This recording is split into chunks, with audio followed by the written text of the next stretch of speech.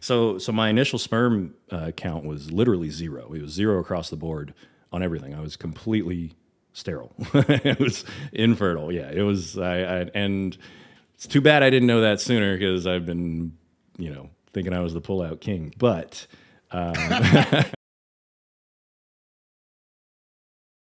did I tell you about the time that somebody mistaked me for you? Yeah, you told me. Yeah, I didn't understand what was going on at the time until he was like, he told me, so I owe you this much, right? And I was like, yeah, yeah, sure. But this was like years ago, and then I remember looking around. I remember looking in your description box, and it said those prices, and I was like, that's who he thought I was. I was like, well, I mean, it was a stupid. How the hell did he end up with you then? I don't know. I don't know. I don't know. But he knew my name, and somehow he just must have gotten our videos confused or something. But I mean, it was a very basic like growth hormone question that he wanted, anyways. But okay, yeah, it was so funny. Take it. Yeah, yeah. I mean, happy to provide clients.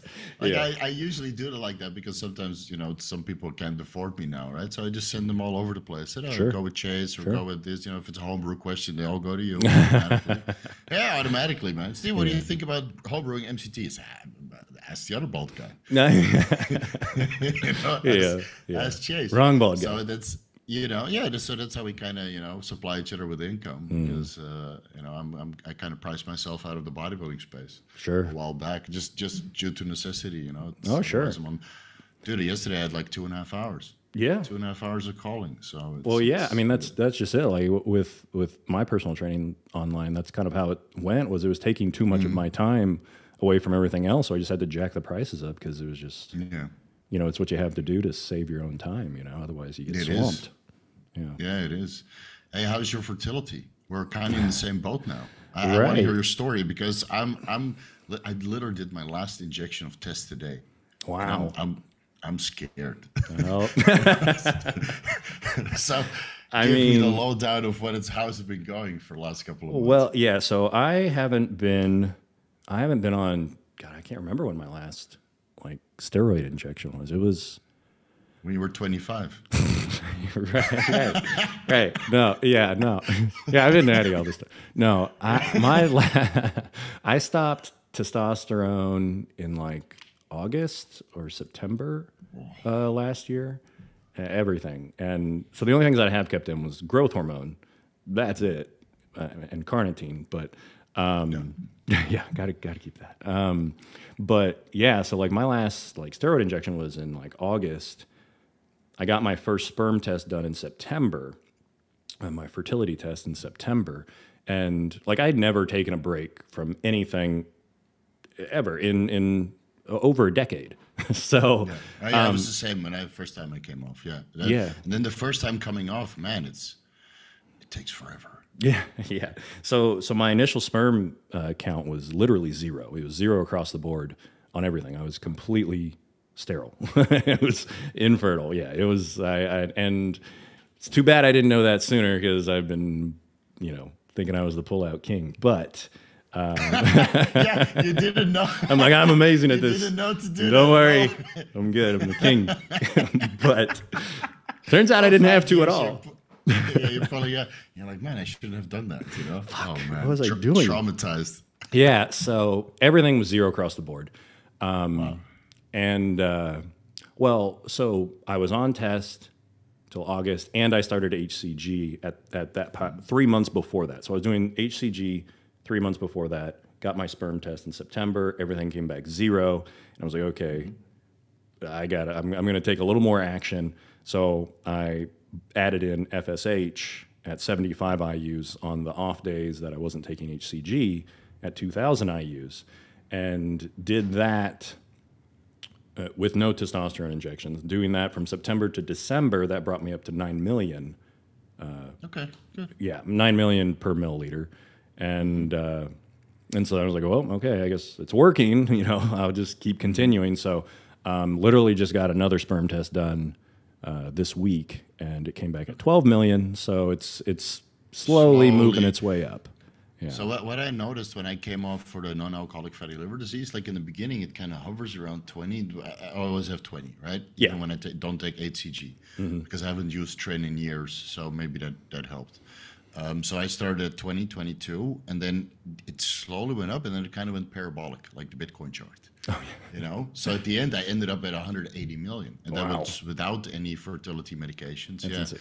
but I think, like when you look at fertility, it's so related to oxidative stress or antioxidant status.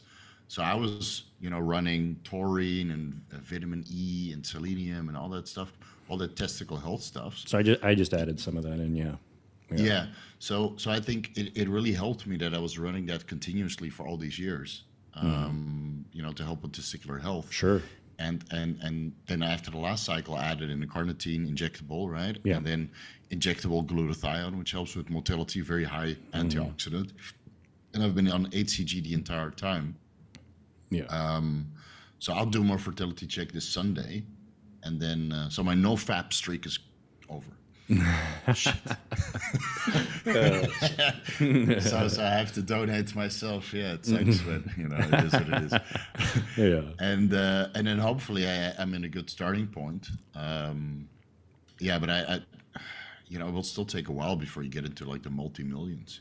Yeah. So I've been looking into enclomiphene.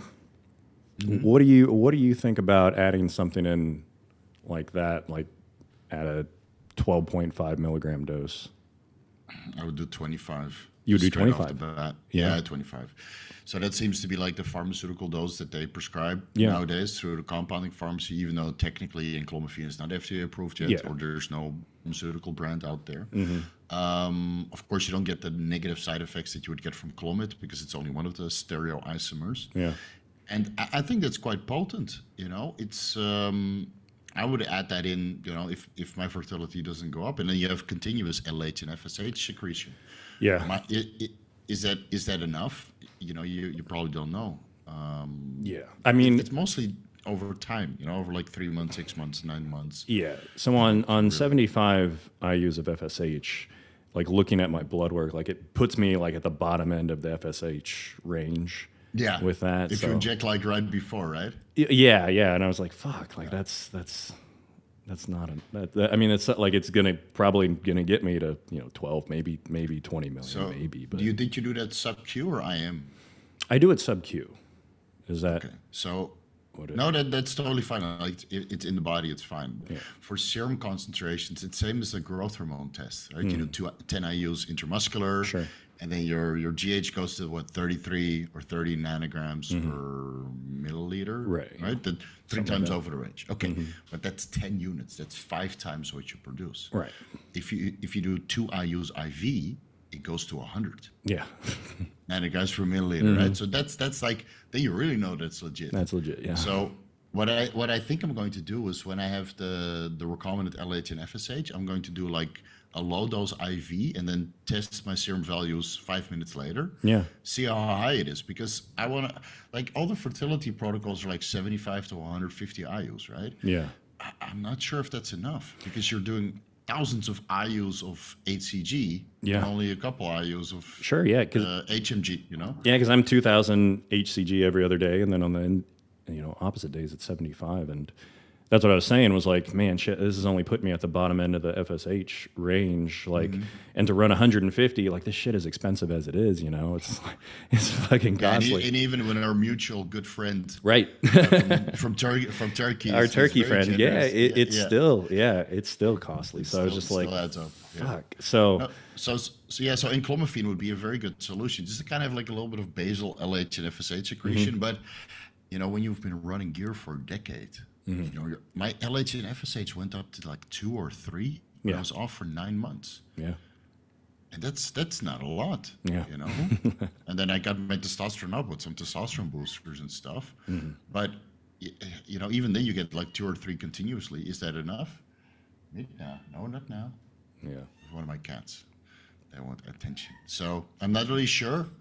I think you're just gonna have to do blood work and keep trying. If you get enclomiphene, is it gonna be like self-compounded, or you get it somewhere from one of the sources? No, it'd be from one of the sources, one of our friends over at Amino Asylum. Yeah. Yeah. So Yeah. I'm not sure what oil they use in their liquids. So oh yeah, I would want to go with something like tablets. I prefer that. yeah, It's that like was all the only these, thing. Yeah, I like did with this, see some tablet sources, so I'm gonna like place an order with them, and then I mean the Amino Asylum stuff will get in quick, so I yeah, figured yeah, start because there. it's domestic. Yeah. It goes very fast. Yeah. Yeah, like I've been doing so much research on fertility, and basically everything is horrible for your fertility. So I stopped, and I stopped the modafinil, and then I fell asleep for like 2 weeks straight. Yeah. I've been running that for such a long time, and then you can't run this, you can't run that, and then some things there's no evidence that it's negative for your fertility, Yeah. but then there's also no evidence that it's good for fertility or doesn't negatively affect your fertility. Right. It doesn't prove that it's okay to use. So you're running a little bit of a risk there Yeah. in that sense. So I think I'm just going to go to HCG, HMG for 2 or 3 months, and then maybe end clomiphene at one point, and then switch to recombinant LH, recombinant FSH to really, boost it up. Yeah. But Hopefully that's somewhere, basically it. hopefully somewhere along the way you succeed and you don't have to go very much longer. Exactly. Yeah. But I'll shrink for sure. Yeah, it's been interesting for sure. I mean, I'm 240 now, but it's definitely not what I would expect to be at 240 as far as like how lean I would be. You got a dad bod? You got a Everything. dad Well, bod yeah, for sure.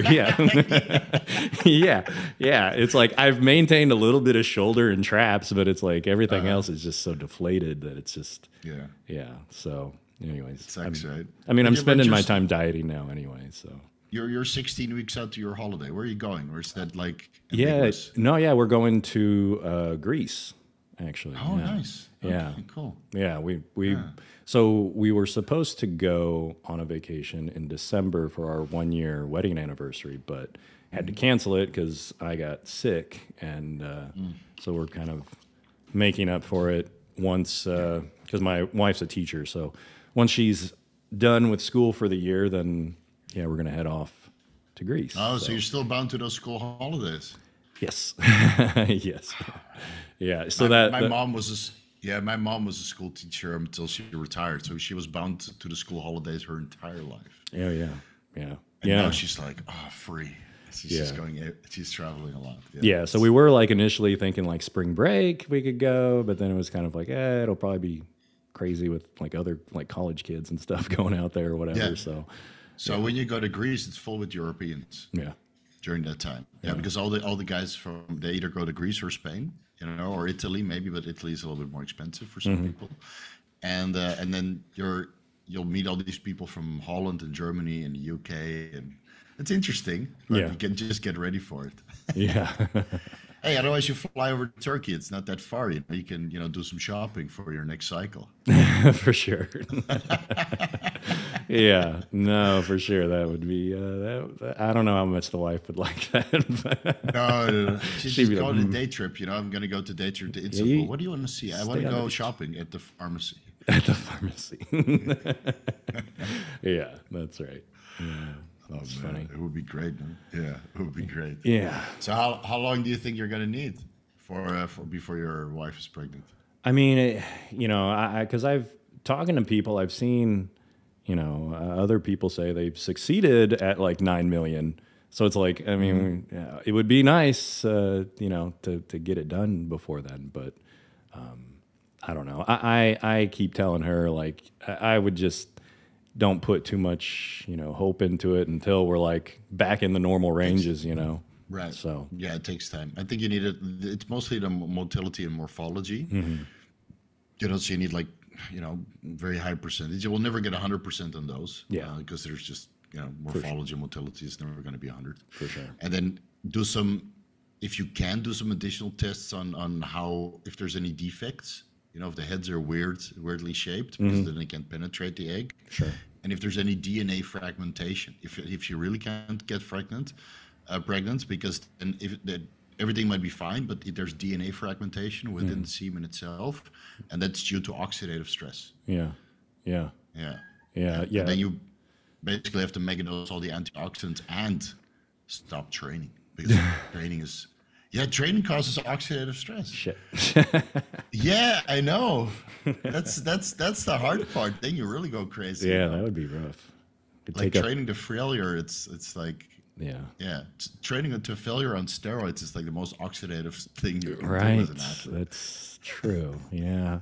Yeah. No, I just added in like selenium and folate and D-aspartic acid and Yeah. I don't know. Do you do any injectable glutathione, IV or intramuscular? Not yet. That I haven't gotten that yet. But Get yeah. that. Like 1,800 milligrams once or twice per week. So that's, you have to do that IV because it's impossible to do intramuscular because it's 600 milligrams for 4 ml usually, or at Yeah. least the pharmaceutical ones from yeah. Bayer that I use. Yeah. And then you need to do like 12 ml to get 1,800 milligrams. And then, oh man, that's a nightmare. Yeah. Yeah. It's a nightmare. But you can do like a slow push at home. So you just get like a very long 30 gauge needle and you just get a 50 ml syringe and just put it in, or a butterfly needle with the little plastic straw, and just do a slow push. That's a So lot. you don't have to get the whole kit. Yeah, because it's what is it, 4 ml, 12 ml, yeah. 12. Fuck. Yeah. I mean, I do like half a liter every week. I was gonna, with yeah, the- wow. with NAD plus. I mean, that'll help. I mean, Yeah. fuck. I mean, because, yeah, you were saying, I didn't realize it was going to be 12. Yeah, that's a lot. Because I was like, I mean, I've done 4 milliliters IV with carnitine and ephedrine. Oh, wow. Yeah, it's so funny. You sent me that box of ephedrine, right? Yeah. I'm like, oh man, that's like, you can't even use it now. It's a because you huge really need box. to- Yeah. Yeah, it's a lot. If I have that box here, I would go to jail because it's so illegal. Is it really? Ephedrine. Yeah, in Thailand, they use it to make the yaba, which is the crazy drugs. Oh, yeah. It's I guess that's methamphetamine true. based. I mean, it probably is illegal here, too. I mean, most everything I have is illegal. So. No, Well, but bronchitis. Yeah. They schedule, bronchite, right? But they schedule it as a cocaine and LSD and all these drugs. They schedule it the same. So anything like Adderall or ephedrine, that's a no-go here. Damn. Sucks. Yeah. Yeah. It sucks. Yeah. It is. Huh. It is what it is. Yeah. Well, Yeah. I have it ready to go for when I'm ready to get really shredded. So for the After. first 2 lines you see, you're like, you got your ejection ready, right? Right. Yeah. First 2 lights. Me too. Yeah. Yeah. Me That's too, right. man. When my wife says she's pregnant, I'm just gonna, I'm gonna go back. Go nuts. Cycle. Well, yeah, because Yeah, we not crazy. we got to be jacked for crazy, the but, Olympia. Yeah, and hopefully I can listen. How long do we have? Because it's like in November, right? So November? we have 1, 2, 3, 4, 5, 6, 7, 8, 9 months. 9 months. We might be having kids by then. Yeah, we might be having like a little daddy party. We do. Right. We can just wear them there. Yeah, little shirts, proud dads, something Yeah. like that. Yeah. Yeah. Yeah. Yeah. So, but you're gonna come this year, right?